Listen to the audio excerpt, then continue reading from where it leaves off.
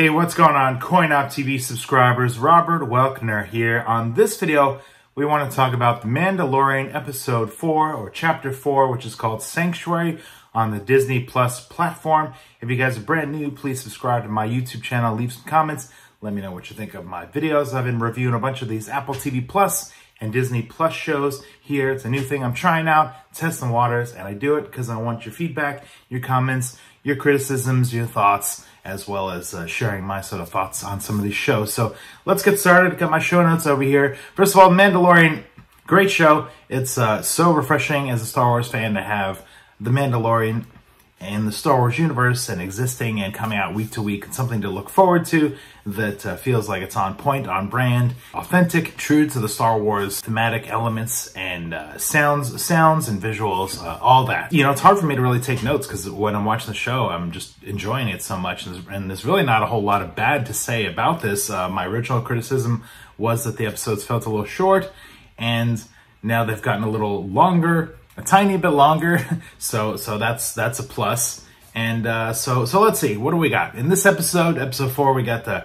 Raiders attacking on this village, and of course the Mandalorian arrives to this planet, and his world's going to clash with theirs. It's a nice introduction of everything. The Mandalorian just is seeking some refuge. He's looking for a planet where there's not a lot going on, where he can relax with Baby Yoda and figure out his next course of action. That's kind of what he's looking for. But of course, he's not going to get that at all. The danger lurks everywhere on the outer rim of the the Star Wars universe. So there's no sleep, there's no rest. So some of the things I wrote down here. So we got to see inside the Mandalorian's helmet. This was a great moment here. I kind of leaned forward when I was watching. I was like, oh wow, it's like the Terminator or RoboCop or something, where we got the little heads-up display, sort of a little thermal scanning going on to see the footprints, and you get to sort of see the advantages of the Mandalorian armor and how that kind of helps him in a fight, or tracking down a suspect or something like that. As an overall bounty hunter, gives him a little bit of an advantage having this technology at his disposal. So that was great. Thumbs up there, looking inside the POV of inside the helmet there. So eventually the Mandalorian teams up with an ex-soldier called Cara Dune, played by former MMA fighter Gina Carano, on the planet. She's a great new character. We haven't really seen much of her. She's physically strong, can handle her weapons, and it's got a little attitude. Feels like a good new character. We'll kind of have to see if this is a one-off or if she comes back or sticks around for some more. But the Mandalorian and Cara Dune train the village to defend themselves against the ATST and the attacking raiders. And we get to see a lot of action and all-out battle there at night. A lot of blasters, a lot of melee combat, and it was great. Just overall fun episode to watch, entertaining.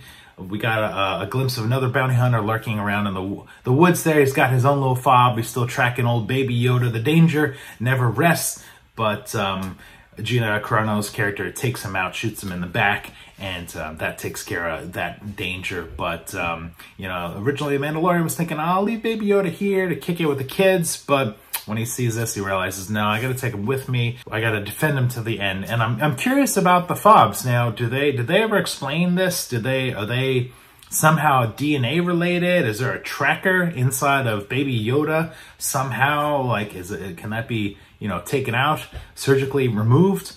Or is it just like a DNA thing or something? Is there a way, will the Mandalorian go to like the next episode, maybe a planet where he can jam the frequency of these fobs so that he can hide Baby Yoda without people showing up so easily with the fobs in place? I guess that's the next big question that I'm going to be asking myself, or asking the show, and I hope that now that that's a question I'm posing, I hope that maybe that's where they take us to sort of figure this out, because it seems like those fobs and those trackers are going to be a problem till the end of time, until we can handle that, until we can figure that out. So another thing I wrote down in my notes is how this episode totally reminded me of the movie Shane, the classic Western movie Shane, where Shane comes into the village, the town, and he helps all the villagers from the bad gunslingers, and then kind of rides off on his own. A lot of us, and me included, have equated the show to sort of a Western or a samurai theme where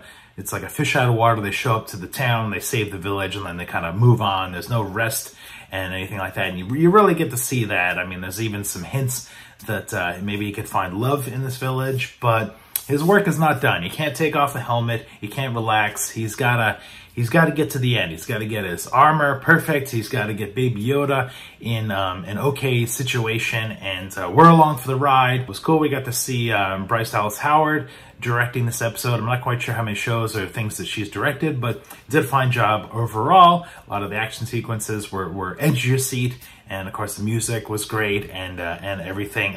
Something though I will say that's kind of funny. The Mandalorian has used his little flamethrower thing on his arm a bunch of times so far, and it seems like he needs practice with it because he seems to be not that effective. I mean, he did take out some stormtroopers in one of the other episodes with it, but it seems like the flamethrower needs to get he needs to work on the flamethrower. So I'm just gonna throw that out there. We need some flamethrower upgrades when he upgrades the suit the next time. So we'll see how that goes. So anyway, thanks so much for watching. Let me know what your comments are, your concerns or criticisms of The Mandalorian Episode 4, Chapter 4, Sanctuary. Thanks so much for watching. If you're brand new, please subscribe, leave lots of comments. That's it for this video for CoinOpTV. We'll see you guys next time.